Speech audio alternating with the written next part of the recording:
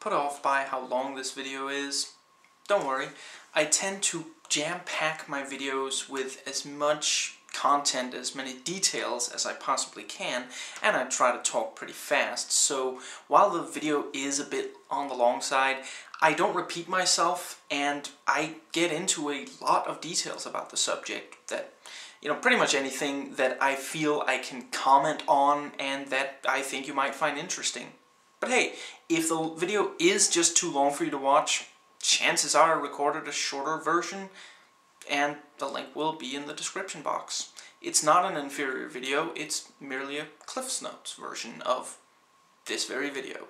Batman Begins movie review.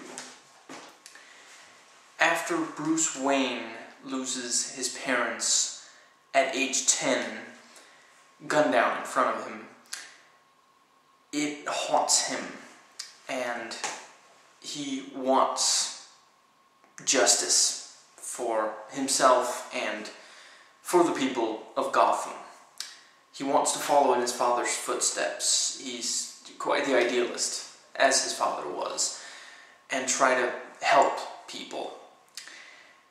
He goes around the world, the criminal underworld,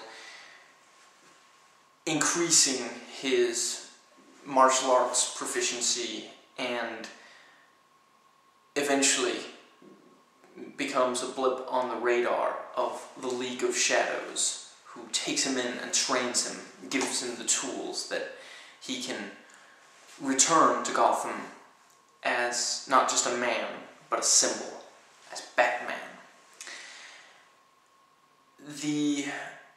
Meanwhile, in Gotham, the fight is fought by Rachel Dawes, played by Katie Holmes, who unfortunately a bit lacks the gravitas for the role of I think assistant district attorney is the title. She's not a bad actress. I have no problem with her. She just doesn't quite have the gravitas for the responsibility of that. And one of the few honest cops. Did Frank Miller write this? Anyway, Gordon, played by the surprising casting choice of Gary Oldman, playing very much against type. And I suppose that's about what I should say. The very first thing you see in this movie is the bats as depicted on the cover, and the logo of Batman, or this version of it, emerging from sort of the shadows and in the midst of all these bats. And with the approach that the film takes, this becomes a sort of ominous presence, and an introduction that tells us what will come, but doesn't, it's almost as if it is telling us the Batman will come. About half the movie passes before Bale dons the suit. And this is the right choice, because that time is spent building up who Bruce Wayne is and sort of developing who Batman will become. It is very much an origin story, and it has sort of set the standard for origin stories. The recently released The Amazing Spider-Man took very much the same approach.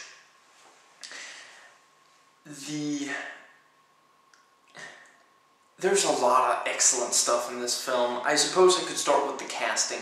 Christian Bale is the best Bruce Wayne and the best Batman. The one thing you can say about him is the Bat-voice, which is pretty universally agreed upon as not good.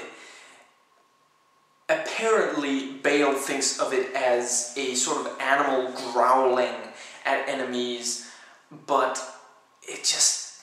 it comes off kind of goofy. I'd say personally, sort of works in the moment, but when you sort of think back to a scene of it, then you're thinking, oh yeah, that was a little goofy. It's kind of when you're not engulfed in the fear of it. Fear is quite the theme here.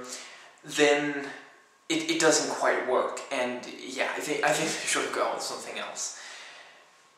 But yeah, very convincing Bruce Wayne and very threatening Batman. This Bruce Wayne has very much the dual identity, and trying to balance this double life is very much evident in this incarnation, more so than I'd say some of the more recent, some of the other recent movie adaptations. The choice for Gordon is unexpected, but it really worked out well. You kind of forget that Oldman can actually play a role that isn't, the bad guy in the movie. And yeah, I mean, the dude's got acting chops, and he really does well here. There's this sort of aging, I'm not sure quite idealism, but he does really want to do the right thing. He refuses to do the wrong thing, in fact. But there's a line pretty early on where he says he won't rat even on these crooked cops that he's surrounded by.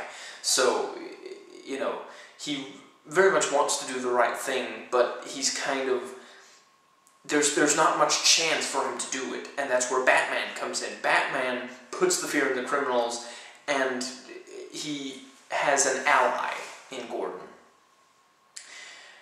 Rachel is a great character, and when you sort of look past the fact that she's an ADA, Katie Holmes does a great job.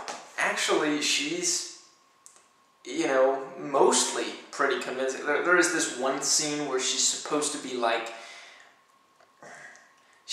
scolding another character, and it just comes off like a child throwing a temper tantrum.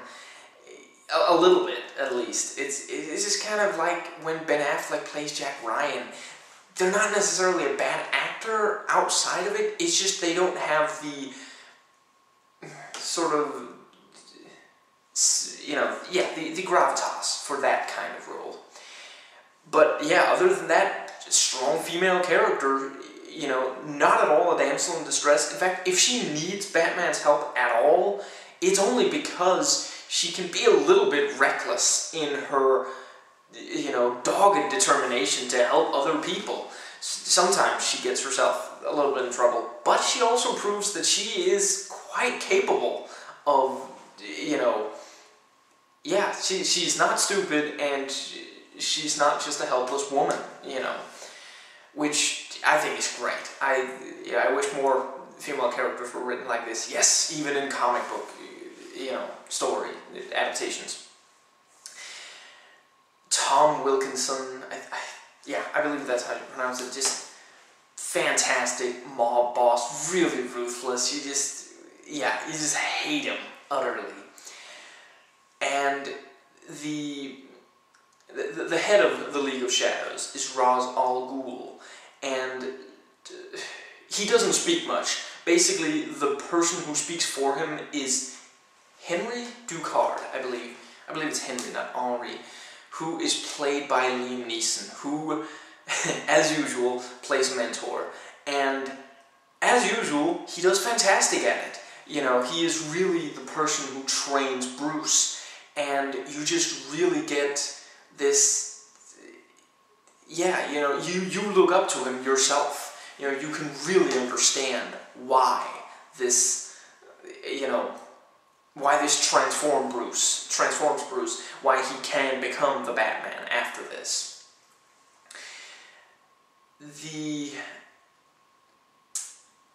And I have to mention Dr. Crane, I suppose I shouldn't give that away, but Cillian Murphy is the one who plays him, and just, the guy is just disturbing. Even when he's just, not even really trying to be. He's just, there's just something about the way he looks and the way he looks at people is just really unpleasant and unsettling. And he very much brings this to this character and does really, really well. There's a sort of perverse joy in him, which just, he runs Arkham Asylum, which they also, you know, get into the story. And yeah, there's just something sickly about him and the way he looks, and you know, psychoses and such. It's just and I suppose that's basically it for the characters. And Dr. Crane segues me nicely into the psychological aspects. Chris Nolan does psychological thrillers. That's just what he does. And doing Batman as a psychological thriller makes a surprising amount of sense. You know, you have this element of, again, fear. You know, Batman uses a symbol to intimidate his opponents. You know, he's not dressing up in, you know, brightly colored, bright colors and spandex too. Originally he was, but not here. Very much not here. I'll get to that. So, yeah, he does use this tactic, and yeah, it makes a lot of sense to have that. And add to that his rogues gallery, there are some really disturbed and disturbing souls therein. And, you know, Nolan picks a few and really does them quite a lot of justice here. They are also very scary and very, you know, you feel like this requires Batman. You know, this is not just something that the police could deal with, even if they weren't corrupt. This is big, you know. And yes, I suppose that brings me nicely into the way Batman is depicted when sort of, when he attacks, you know, the various goons. Basically, it plays out like a supernatural horror movie. Something comes out of the shadows and takes these guys one by one. You know, you just hear them screaming or see them disappear into the darkness and, you know, stuff like that. And that works really well. You are afraid of Batman in those scenes. You know, you're afraid that he'll come and take you. You know, and then, you know, you suddenly realize, oh, right, phew, I'm not a bad guy, you know, but, yeah, it makes a lot of sense to show the dread that they feel for him. You understand why he works, why it works for Batman to do this, you know. And you know, again, why it can't just be the police, why it needs to be more. And, you know, the way it's filmed and edited works really well for that. And that extends to you know, we do also see him fight others. And, you know, as we should. There's, you know, he's not just a ninja, he's also a very capable fighter. And, yeah, these are also very, very chaotic, very disoriented. It's sort of like Saving Private Ryan, only with Batman. You know, it is the chaos, and just, you can't completely pick up on everything that happens, and you're not really supposed to. War is more chaotic than that, and, you know, Batman taking out bad guys is also more chaotic than that. You just can't completely. However, it should have stayed there, and it doesn't. And that brings me into one of the negatives, one of the few negatives about the movie, which is that Chris Nolan is not good at action. I have not seen him do action completely well yet, and this includes The Dark Knight. I haven't seen The Dark Knight Rises yet. Well, day after tomorrow, and Inception. It's not the choreography, it's the coverage. He just does not shoot action all that well. You know, which doesn't mean that his action scenes are less exciting, because that's definitely not true, but they're a little harder to follow, and in the case of Inception, they also a little bit just lack, other than the zero-gravity fighting, they kind of lack, I don't know, style, a sort of flavor to it that sets it apart. I don't know. It's a little harder to explain there. But here, it's very much, it's too close. It'll cut from like a really close shot to a really wide medium shot, and it's just really disorienting. You cannot follow what happens and the sequence of events. You have to watch scenes several times, or like, you know, afterwards, after you leave the theater, you're like, wait, what happened? Then he punched him, and then he kicked that, and then that. Ah, that's how it. And yeah, it's just a tad too. Yeah, he just doesn't quite know how to do action yet. And the final sort of, yeah, actually the pacing is pretty good. You know, I say that about half the movie passes before you see Batman. You're not really missing him as such. You know, every single scene, I can't think of a single scene in this that doesn't establish and or develop character or plot, It's just, there's nothing wasted here. Everything, in fact, almost everything is set up and or, you know, pay off to something. Everything is set up properly and everything is paid off on. I can't think of a single thing that isn't, maybe one or two.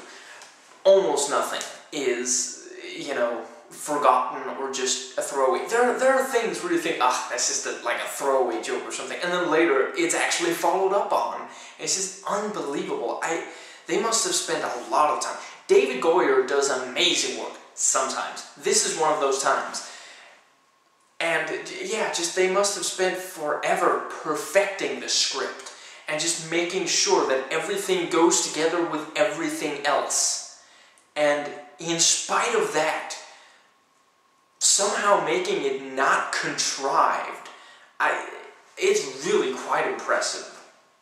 There's at least very, very little in this that comes off as contrived. Also an aspect that is really impressive, not only do they fit in the mob and a couple of famous faces from the Rogues Gallery, I will not reveal which, for anyone who hasn't already seen the movie. Not only do they fit in that, in addition to the, you know, the origin story, which takes up, you know, yeah, the whole film, they actually do justice to several major aspects. You know, you have the fear. That's something that he develops fairly early on, and then over the course of it, you know, you see him go on early Batman missions, and it's like, you know, oh, that crap, that didn't work. I have to think of something, you know, to solve this situation, and then he, you know, goes and figures out, how am I going to get out of this situation in the future? But yeah, they actually also have him be the detective that, you know, we expect. He actually goes and investigates and figures out what is really going on here. There's something going on in Gotham. It's bigger than usual, and I can't quite figure out, you know, there's something more to it. He interrogates, and he pieces together what is going on, you know. Now, that leaves me with the realistic approach of this. The equipment of Batman in this, and the, you know, including the Batmobile, is all based on real stuff. You know, it's not comic book physics. It's not that, you know, it just, you know, whatever. It's, in a comic book we can do it. No, here it comes from reality.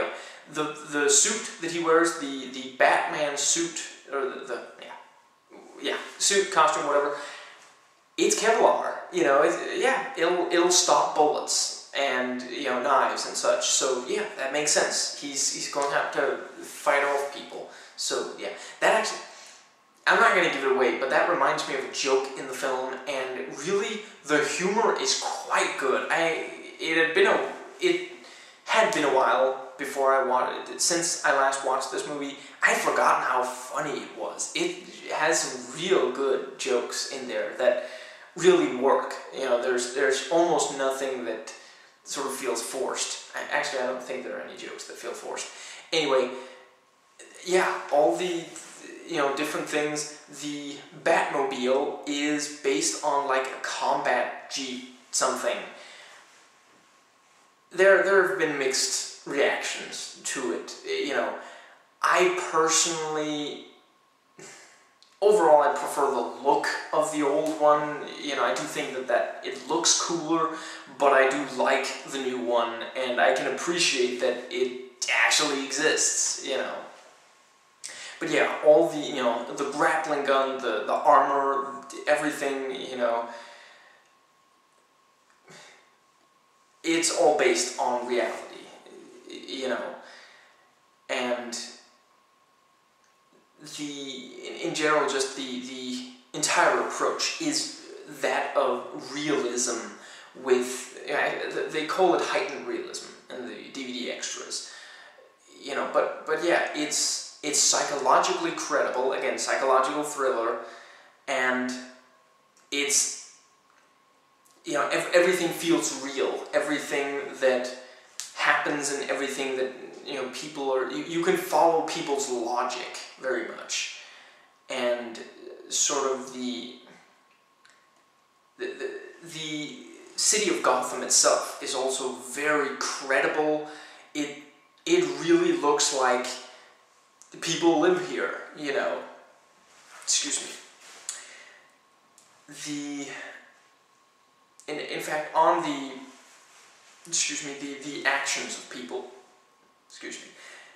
this is very much a film where some of the characters change over the course of it, especially Bruce Wayne. You can really feel a massive change, and because of Bale and the rather talented 10-year-old they got, I think he's 10, to play much younger, you really believe it. You really believe that he goes through all these changes. It doesn't feel forced. And a lot of this is through these various, he sort of meets different people and they basically speak their own philosophy on things, and that affects him in some way. You know, I do personally think that there's a little bit too much of sort of, Katie Holmes says something to Bruce Wayne, and Bruce Wayne goes and changes his behavior because of that. Sort of, I don't know, it just feels a little, that part just kind of bothers me a little. It doesn't, it feels like he's just going by what she says. You know, even though it is actually, again, Katie Holmes does not quite have what it takes to speak these words of wisdom, which they are, and make it feel, it's someone putting words in her mouth. We can tell, you know, sadly. Anyway, but yes, he meets these various people, they share their personal philosophy, and through that, he reflects on that, and it shapes who he becomes. You know, and that's very much like real life. You know, you meet different people, and it just kind of, and it's also noteworthy, you know, in spite of what I just said about the Rachel Dawes character, he doesn't just blindly do what other people say that he should do. You know, he does actually reflect. And I can't really give anything away about that, but yeah, and really, we feel like Bruce Wayne, you know, that's also kind of why we don't need to see Batman for even half the movie. It's you know, we connect with Bruce Wayne, and over time he develops Batman. It's also a rather epic film. It's really big. You know, very early on we get these big sweeping shots of I'm no good. Himalayas, something like that. Big mountains, these icy. That's where he trains with the League of Shadows, you know, and you know, these big shots of Gotham. You really get a sense of scope in the film. You know, you don't feel like this was just done on a stage, or this was. You don't feel like things are in a controlled environment. It feels like real life. It feels as big as real life. The orchestral score is, you know, nice, big, broad, sweeping, very effective. In fact, in general, the film is very effective. You know, you're terrified when Batman's attacking thugs. You're laughing when they're doing jokes. You know, you're excited when you see a fight, even if you can't always make it out. You know, all these things. You know, every time someone speaks their philosophy, it makes you think. You know, I do wish that the psychology had been expanded upon the one theme, the one button that they just keep pressing. Fear, fear, fear. But beyond that, and to be honest, they do go very well beyond that in The Dark Knight. You know, it might have been deemed too much to go beyond that when they also were dealing with the origin and the mobsters and the two, you know, bad guys that, yeah. I suppose that more or less covers it. The film is just over 2 hours, if you don't count the credits. I think 2 hours and 5 minutes, and they're an exciting ride all the way through. I've watched this movie 3 times now, and yeah, I had frankly forgotten exactly how good it was, but yeah. And one of Nolan's best, which is no small feat. Please rate and comment, and hey, if you like this video, that subscribe button's just waiting for you to click it.